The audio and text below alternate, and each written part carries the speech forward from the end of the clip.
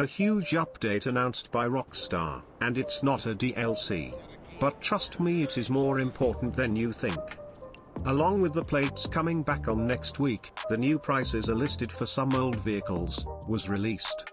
And while most of them go down in price, a few of them go up, way up. Now the price of the MK2 is from 2.9 millions to 3.8 millions, depending if you have the unlocked price unlocked.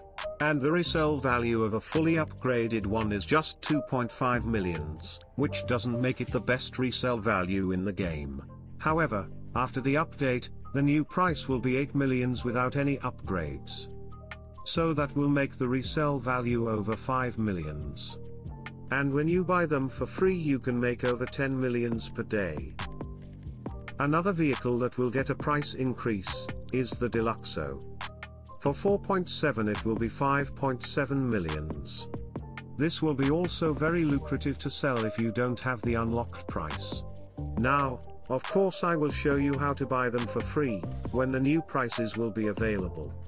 This will finally set you free from any type of money service. It's sad to see how many complain about the new prices, guess they can't see the potential in something, not even if it falls on their head.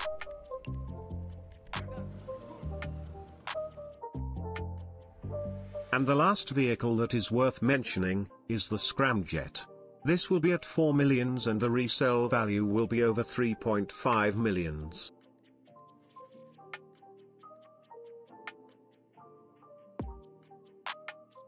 Like and subscribe if you enjoyed the video. See you soon, peace.